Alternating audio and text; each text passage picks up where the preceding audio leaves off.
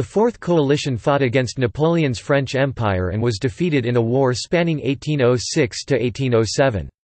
Coalition partners included Prussia, Russia, Saxony, Sweden, and Great Britain. Several members of the coalition had previously been fighting France as part of the Third Coalition, and there was no intervening period of general peace. On 9 October 1806, Prussia joined a renewed coalition, fearing the rise in French power after the defeat of Austria and establishment of the French-sponsored Confederation of the Rhine. Prussia and Russia mobilized for a fresh campaign, and Prussian troops massed in Saxony. Napoleon decisively defeated the Prussians in an expeditious campaign that culminated at the Battle of Jena-Auerstedt on 14 October 1806. French forces under Napoleon occupied Prussia, pursued the remnants of the shattered Prussian army, and captured Berlin. They then advanced all the way to East Prussia, Poland and the Russian frontier, where they fought an inconclusive battle against the Russians at the Battle of Eylau on 7–8 February 1807. Napoleon's advance on the Russian frontier was briefly checked during the spring as he revitalized his army with fresh supplies. Russian forces were finally crushed by the French at the Battle of Friedland on 14 June 1807, and 3 days later Russia asked for a truce. By the treaties of Tilsit in July 1807, France made peace with Russia, which agreed to join the continental system. The treaty was particularly harsh on Prussia, however, as Napoleon demanded much of the Prussian territory along the lower Rhine west of the Elbe and in what was part of the former Polish-Lithuanian Commonwealth.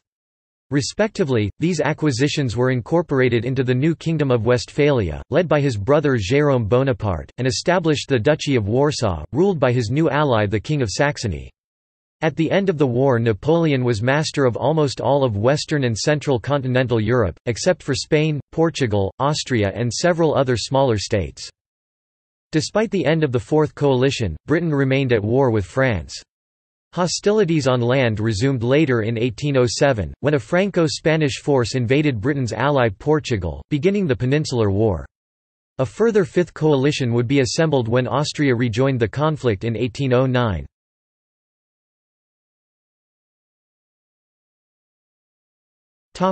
Origins. The Fourth Coalition 1806–1807 of Prussia, Russia, Saxony, Sweden and Britain formed against France within months of the collapse of the previous coalition. Following his triumph at the Battle of Austerlitz and the subsequent demise of the Third Coalition, Napoleon looked forward to achieving a general peace in Europe, especially with his two main remaining antagonists, Britain and Russia. Meanwhile, he sought to isolate Prussia from the influence of these two powers by offering a tentative alliance, while also seeking to curb Prussia's political and military influence among the German states. Despite the death of William Pitt in January 1806, Britain and the new Whig administration remained committed to checking the growing power of France. Peace overtures between the two nations early in the new year proved ineffectual due to the still unresolved issues that had led to the breakdown of the Peace of Amiens. One point of contention was the fate of Hanover, a German electorate in personal union with the British monarchy that had been occupied by France since 1803. Dispute over this state would eventually become a casus belli for both Britain and Prussia against France. This issue also dragged Sweden into the war, whose forces had been deployed there as part of the effort to liberate Hanover during the war of the previous coalition. The path to war seemed inevitable after French forces ejected the Swedish troops in April 1806. Apart from some naval clashes and the peripheral Battle of Maida in southern Italy in July 1806, though these actions are considered part of the tail end of the War of the Third Coalition, the main conflicts between Britain and France during the Fourth Coalition would involve no direct general military confrontation. Rather, there was an escalation in the ongoing economic warfare between the two powers. With Britain still retaining its dominance of the seas, Napoleon looked to break this dominance after his defeat of Prussia with his issuance of the Berlin Decree and the beginnings of his continental system. Britain retaliated with its orders in council several months later. In the meantime, Russia spent most of 1806 still licking its wounds from the previous year's campaign. Napoleon had hoped to establish peace with Russia and a tentative peace treaty was signed in July 1806, but this was vetoed by Tsar Alexander I and the two powers remained at war. Though nominally an ally in the coalition, Russia remained a dormant entity for much of the year, giving virtually no military aid to Prussia in the main battles that October, as Russian armies were still mobilizing. Russian forces would not fully come into play in the war until late 1806 when Napoleon entered Poland. Finally, Prussia had remained at peace with France the previous year, though it did come close to joining the Allies in the Third Coalition. A French corps led by Marshal Bernadotte had illegally violated the neutrality of Ansbach in Prussian territory on their march to face the Austrians and Russians. Anger by Prussia at this trespass was quickly tempered by the results of Austerlitz, and a convention of continued peace with France was signed 2 weeks after that battle at Schönbrunn. This convention was modified in a formal treaty 2 months later, with one clause in effect promising to give Hanover to Prussia in exchange for Ansbach's being awarded to France's ally Bavaria. In addition, on 15 March 1806 Napoleon elevated his brother-in-law Marshal Joachim Murat to become ruler of the Grand Duchy of Berg and Cleves, acquired from Bavaria in return for its receiving Ansbach. Murat exacerbated Prussian enmity by tactlessly ejecting a Prussian garrison that was stationed in his newly acquired realm, prompting a stern rebuke from Napoleon. Relations between France and Prussia quickly soured when Prussia eventually discovered that Napoleon had secretly promised to return sovereignty of Hanover back to Britain during his abortive peace negotiations with the British. This duplicity by the French would be one of the main causes for Prussia declaring war that autumn. Another cause was Napoleon's formation in July 1806 of the Confederation of the Rhine out of the various German states which constituted the Rhineland and other parts of western Germany.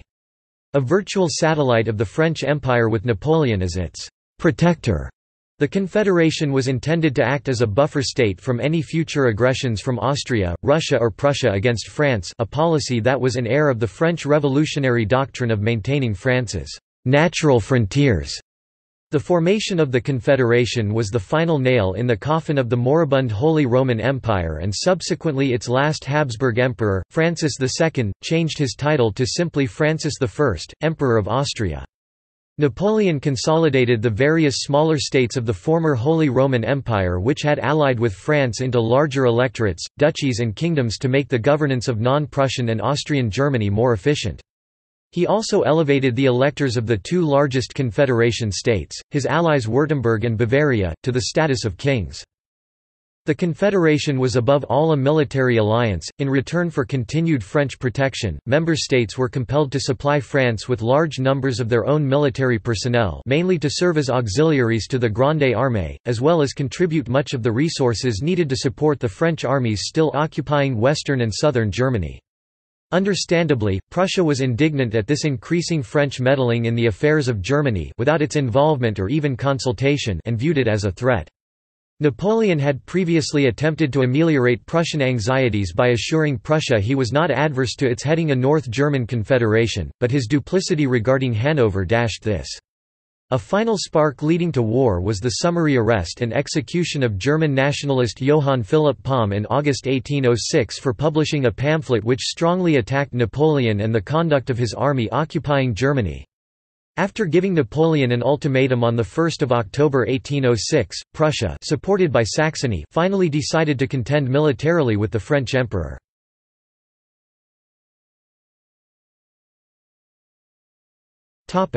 Prussian campaign. Influenced by his wife Queen Louise and the War Party in Berlin, in August 1806 the Prussian King Friedrich Wilhelm III made the decision to go to war independently of any other great power, save the distant Russia.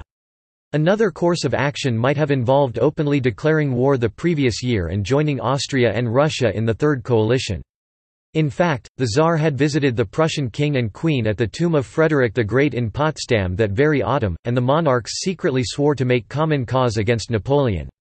Had Prussian forces been engaged against the French in 1805, this might have contained Napoleon and prevented the eventual Allied disaster at Austerlitz.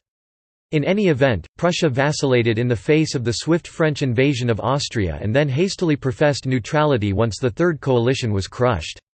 When Prussia did eventually declare war against France in 1806, its main ally the Russians still remained far away, remobilizing.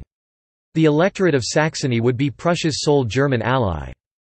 Napoleon could scarcely believe Prussia would be so foolish to take him on in a straight fight with hardly any allies at hand on its side, especially since most of his Grande Armée was still in the heart of Germany close to the Prussian border.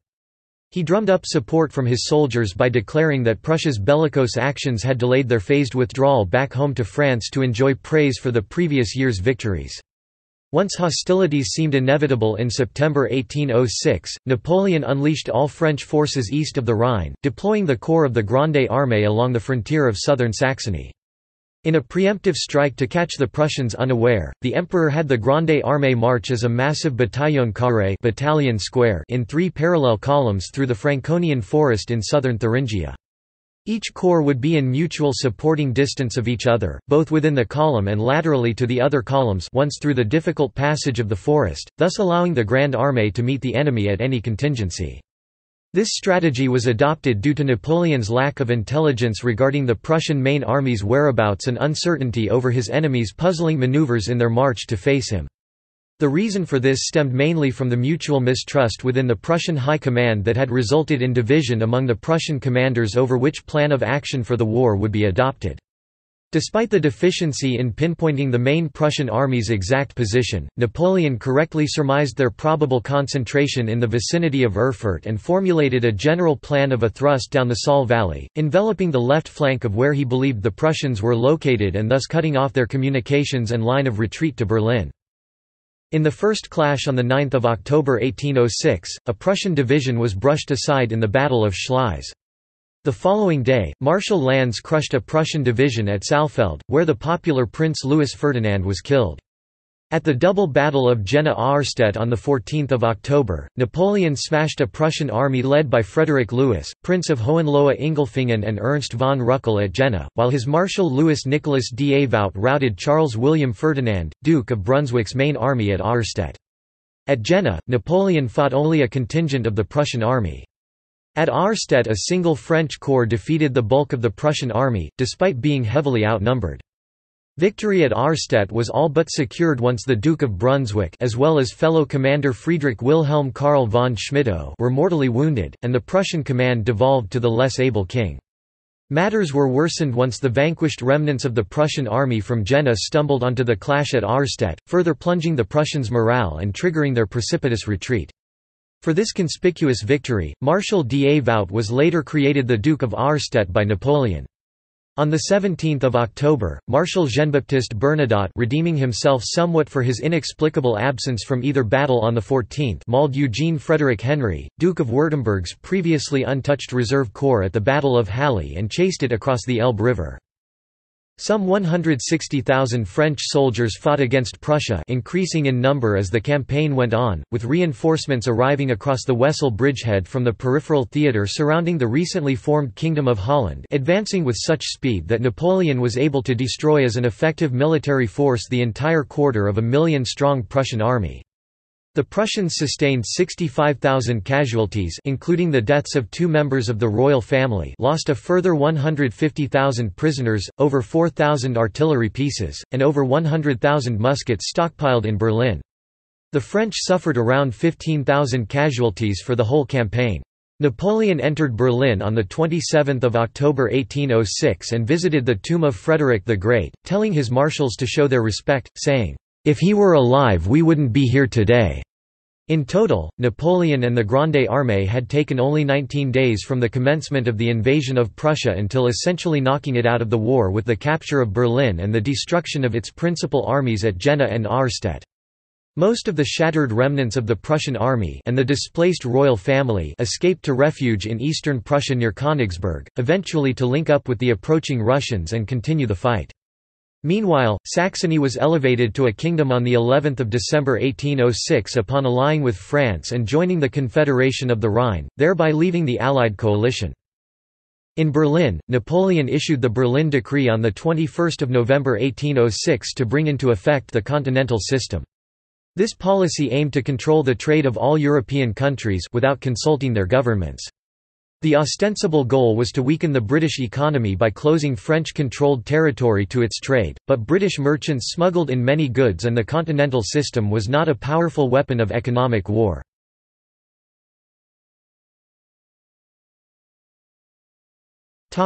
Polish, Russian and Swedish campaigns.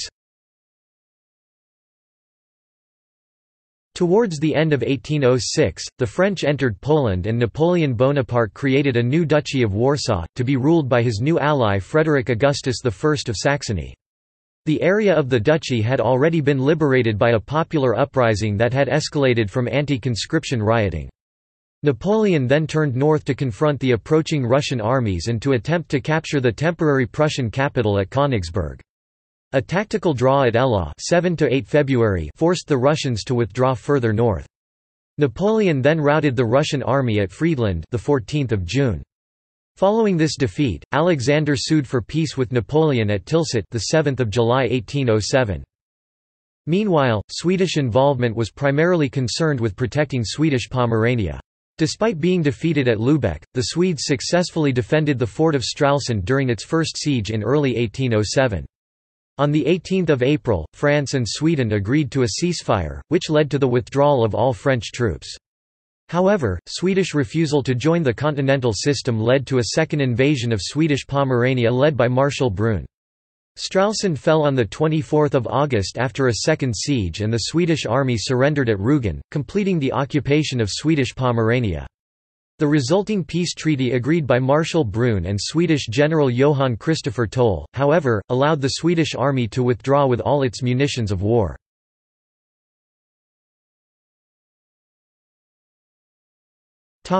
Results. Following the treaties of Tilsit, Britain and Sweden remained the only two major coalition members still at war with France. Russia soon declared war against Britain, and after a British attack on Copenhagen, Denmark-Norway joined the war on the side of Napoleon gunboat war, opening a second front against Sweden.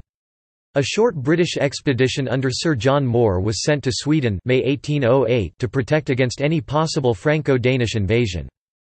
At the Congress of Erfurt September to October 1808, Napoleon and Alexander agreed that Russia should force Sweden to join the continental system, which led to the Finnish War of 1808–1809, meaning Sweden played no role in the next coalition against Napoleon, and to the division of Sweden into two parts separated by the Gulf of Bothnia. The eastern part became the Russian Grand Duchy of Finland. Due to the continental system, Britain was yet again still at war with Napoleon and was not affected by the peace treaty. In negotiations with captured Swedes after the Battle of Lübeck, Marshal Bernadotte first came to the attention of the Swedish authorities. This would set in motion a chain of events that eventually led to him being elected heir to the Swedish throne, and later King Charles XIV John of Sweden. As for the French, after the Treaty of Tilsit, the empire was seemingly at its zenith. Flush with triumph and deeming France free from any immediate obligations in Central and Eastern Europe, Napoleon decided to capture the Iberian ports of Britain's longtime ally Portugal. His main aim was to close off another strip of the European coast and a major source for British trade. On 27 October 1807, Spain's Prime Minister Manuel de Godoy signed the Treaty of Fontainebleau with France, by which in return for the alliance and passage of French armies through its realm, Spain would receive Portuguese territory. In November 1807, after the refusal of Prince Regent John of Portugal to join the continental system, Napoleon sent an army into Spain under General Jean-Andoche Junot with the aim of invading Portugal as well as the secret task of being the vanguard for the eventual French occupation of Spain. Napoleon soon embroiled himself and France in Spain's internal power struggles within its royal family, eventually leading to the Spanish populace turning on the French occupiers and the beginning of the Peninsular War.